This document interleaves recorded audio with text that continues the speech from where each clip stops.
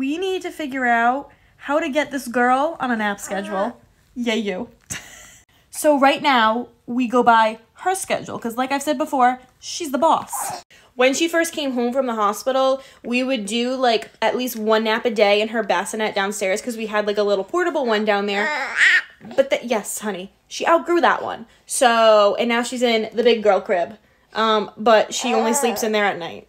We tried yesterday practicing. I put her in the crib to play, thinking that, like, maybe she'd fall asleep. She didn't fall asleep. And she ended up in her little bouncer in the bathroom with me as I did my hair. At this point, we do, like, 2, like, cat naps a day, like, on me. Like, I'll hold her and she'll nap. But I'm thinking we need to at least get in the habit of doing 1 nap a day in the crib. Yes. Leave your tips down below in the comments because we're going to need all the help we can get, Kenny girl.